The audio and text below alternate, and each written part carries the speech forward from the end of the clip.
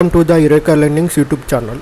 Today I am discussing about how to scale ML systems and deep learning systems and how can we use multiple GPUs. If we have multiple GPUs, how can we use for our task?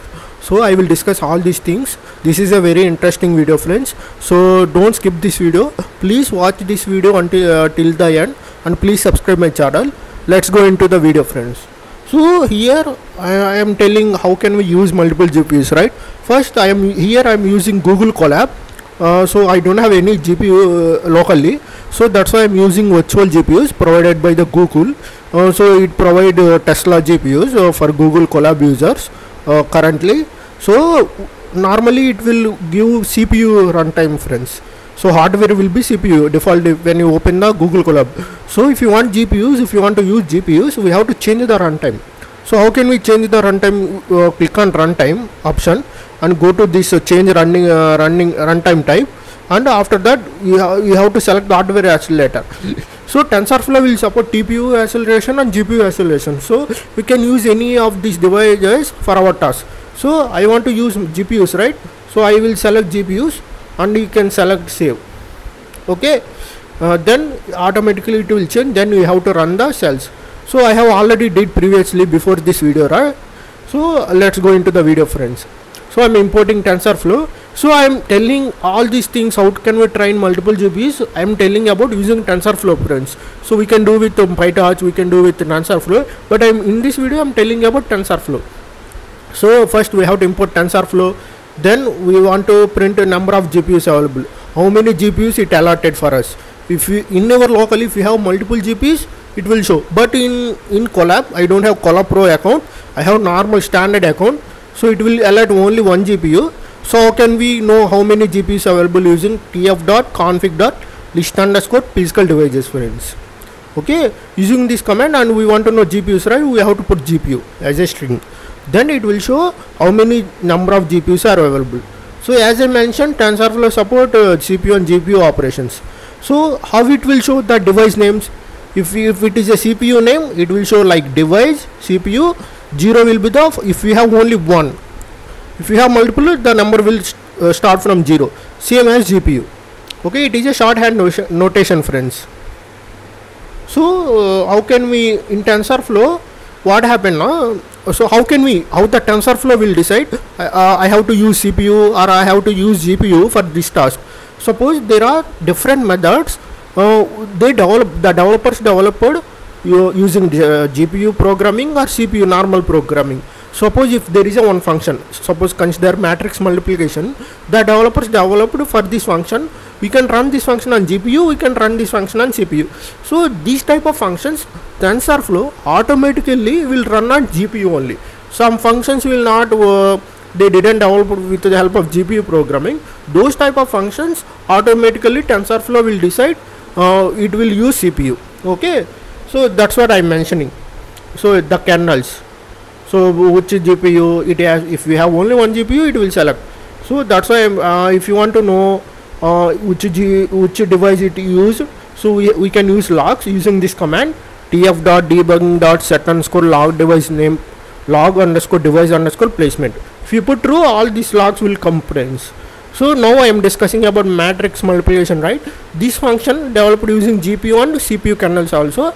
So so I am doing, we need for matrix multiplication, we need two variables, right? That is A and B. So I am taking tf.constant. It is like a numpy.array, friends. np.array only. The method will be same. So I am taking all the matrices, I am multiplying.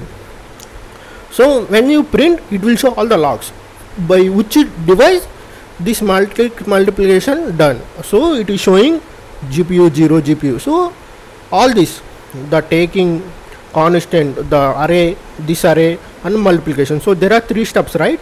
So that's why it printed three steps by which device it used it for these 3 steps. Okay, then finally it is providing the answer. Okay, that is what I mentioned. The above code will print a indication of matrix multiplication operation was executed using GPU 0. Okay, but if you want to particularly only use GPU for matrix multiplication, and these two if you want to use CPU, we can do that also, friends. But we have to define specifically for which operations you want to use CPU, for which operations you want to use GPU. So for that we have to use with the tf.device as a method, and we have to define the device name, which device you want to use. So that is the command, friends. So here I am doing same logging command, we have to put true, and see for this array thing I am using CPU. That's why I mentioned, right, with the tf.device I am defining CPU. So I have CPU 1 CPU, right? That's why I am putting like this. And so these two operations will done using CPU, and matrix multiplication I am doing via GPU. So why I didn't define automatically? Because this matrix multiplication done based on CPU kernel and GPU kernel. So as I mentioned previously, TensorFlow, if GPU kernel also there for that function, automatically it will take GPU. So no need to define. So it is saying only GPU, if you are using GPU, those logs will come, friends. Okay, that's why it is showing only matrix multiplication logs. Then finally answer came. Okay, so for GPU now I will show how much memory it allotted. I have 15 GB of memory, but I don't want to use. There are some other applications I am using same GPU, so we can share this memory, right? How can we share? How can we put some GPU memory or some particular or finite memory for our GPU for this application? We can do that. We can define our memory, how much memory we require for GPU for this task. So that's what I am defining this snippet. So for knowing GPUs, how many GPUs are there, using this command tf.config.list_physical devices GPU, it will give how many GPUs are there. If GPUs are there, I'm putting a condition, I'm trying. So tf.config.set_logic device configuration. So I'm configuration, friends, because what is difference between physical device, physical_device and logical devices? Physical device means referring to the hardware of the GPU, the physical GPU unit. The logical means how much GPU we are using for our application. That is for our logic purpose, right? That is the difference, friend. Don't confuse. The syntax will similar most, but there is a lot of difference between these two things. Okay, physical means it will represent physical, as it mentioned. Logic means for our application how much we are using. So we want to set only some memory, right? We can do like this. So for which GPU we want to set, we have to do like this, tf.config.set_logical device configuration. So we are configuring the device, right? That's why I'm taking this command, and only GPU 0 is there, right? That's why I'm putting like this, and we have to use this command for setting the memory. So tf.config.logic device configuration memory limit 1 GB. I'm putting only 1 GB, friends. Okay. So logical GPUs, it will print how many list of logical devices. Then I'm printing physical device, length of physical GPUs and length of logical GPUs. If there is an error, I'm expecting runtime error, otherwise I'm printing that one. So why I'm not getting output, friends? Because we have to do already before everything without changing anything, friends. What is meant by what it is saying? Virtual devices cannot be modified after being initialized. So because we are using virtual GPU, not our own GPU, so we can't set. It is not in our hand. But we can be modified after we can't be modified after being initialized. Before initializing GPU, we can do that, friends. Okay. So but the logic will be same. The code is not wrong. Code is correct only. Don't worry about it. Okay. This is about how can we set the memory for our application. Okay. Let's go next one, friends. Okay, suppose if you have multiple GPUs, but you want to use some GPU, suppose if there are 2 GPUs, if you want to use second GPU for one operation, we can do. Suppose if you have 2 GPUs now, how the TensorFlow will consider which GPU I have to use, which index is 0, which index is less, so it will consider that only, friends. Suppose if you have 1, 2, 0 and 1 means 2 GPUs, it will take, TensorFlow will take only 0 GPU, because 0 is a less value.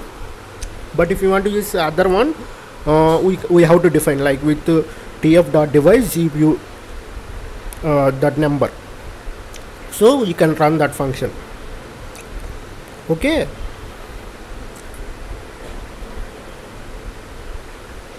This is all about, friends. Suppose if you don't have that GPU, with the help of CPU only want to run, we can define this code. tf.config.set_soft device.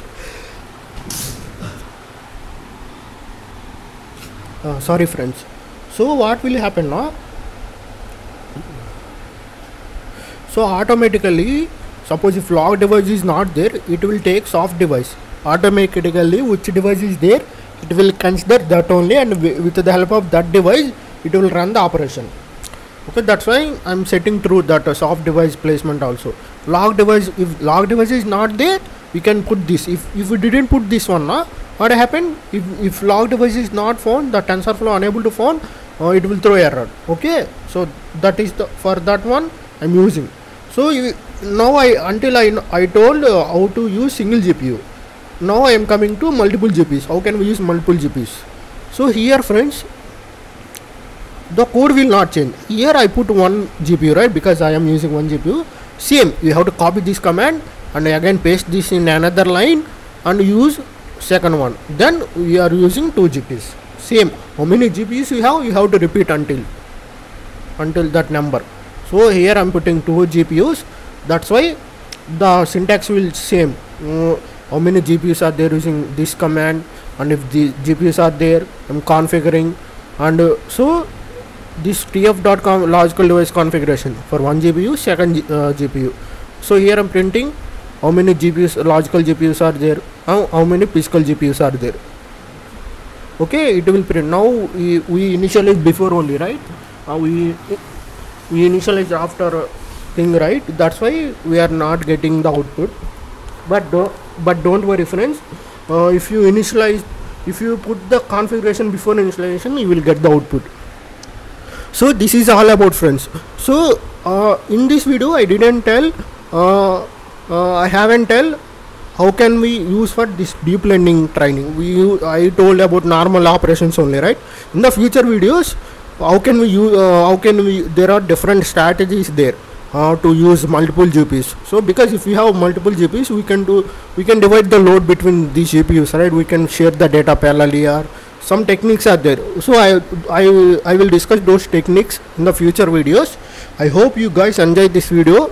Please subscribe my channel and please click on the like button friends. Thank you everyone.